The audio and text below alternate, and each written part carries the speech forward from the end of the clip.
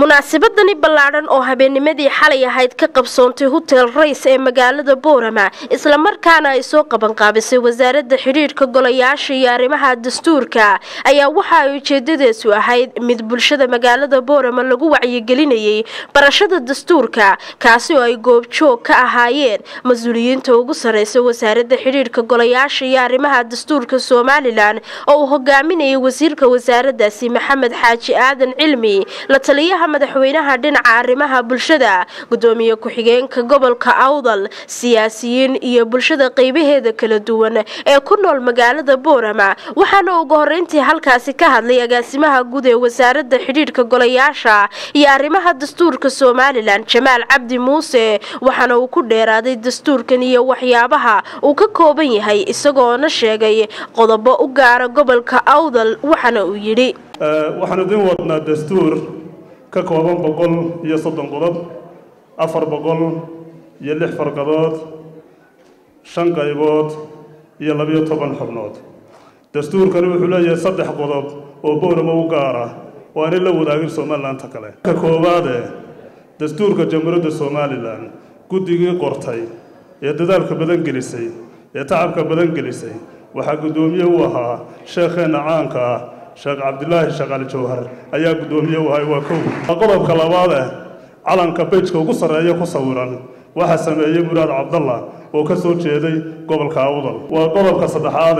heesta calanka ee qaranku leeyahay imka halka laga qaaday waxa sameeyay abwaankii qaaliga ahaa filosofarkii weynaa Xasan Sheekh Muumin Gurud intaasi kadib waxa iyaguna hadalka iska daba qaatay siyaasi Cabdinaasir Buuni gudoomiye ku-xigeenka gobolka Awdal la taliyaha madaxweynaha Somaliland ee dhinaca arimaha bulshada iyo qaar ka mid ah ka soo qaybgalayaasha madashani waxayna sheegeen ahmiyadda ay leedahay barashada dastuurku waxayna yiraahdeen waxay bilowday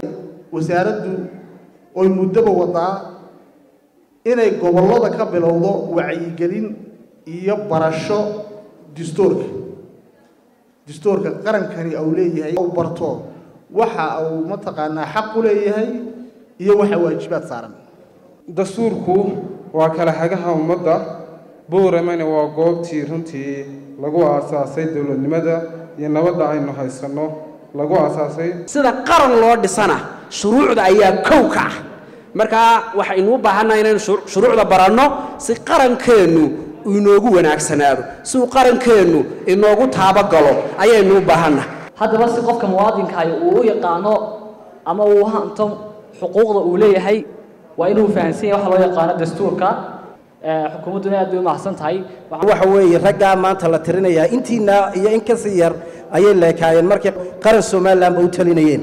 marka waxaan run ahaantii aan leenahay dastuurkaana hal la barto wasaaradana sharaf weyn ayay u tahay maanta inay soo gaarsiiso wasiirka wasaaradana aad iyo aad baan ugu amaanaynaa waa inaan hoosta dawladda ku heshaa nabadgelyo ka koob ah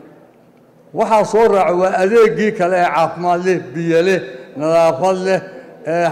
waxaan ka doodi karnaa markaa inta markaan baan waxaan bulshada u marsan baan noqonaynaa waxaan maanta si fiican u soo dhaweynaynaa gobolka Awdal run ahaantii dhammaanteen wasaaradda xidhiidhka golayaasha iyo arimaha dastuurka oo inoo wada wacyigelin ah constitutionka in la barto ama dastuurka in la barto maanta dastuurka cid walba waxaan u malayn inay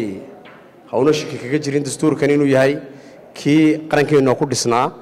marka walaalayaal qodobka qabiilka iyo beeluhu meel dastuurkeena kaga sheegayo inuu xaq gaar ah leeyihiin iyo xaq lagu xisaabtamo iyo mid siyaasadeed iyo mid dhaqan iyo mid deegaan midna ma laha xaquuq qof ahaaneed iyo mid deegaan buu dastuurku inoo sheegayaa waa taata muhiimadda ah inaynu ku dhaqanno ugu dambeyntii waxa halkaasi ka hadlay soo gabagabeeyay wasiirka wasaaradda xidhiidhka golayaasha iyo arimaha dastuurka Somaliland Maxamed Xaaji Aadan Cilmi waxaana uu sharaxay ujeedka dastuurka uga qorsheysan xukuumadda Somaliland waxaana uu yiri dastuurku markaynu soo koobno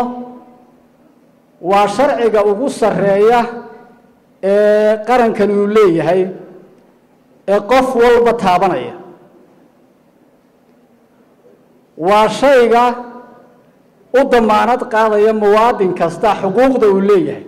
maadaama uu muhiimadda leeyahay waa inaynu baranno halku dhega aynu leenahay waa dantaada muwaadin baro dastuurkaaga xukuumaddeena siyaasadeedu uu hogaaminayo madaxweynaheennan maanta jooga Muuse Biixi Cabdi waxa weeye inuu sharcigu sareeyo oo sharciga lagu dhaqmo cid xaqiijinaysa waa shacbiga waa Shukriye Cabdi Cabdilaahi telefishinka Horyaal magaalada Boorama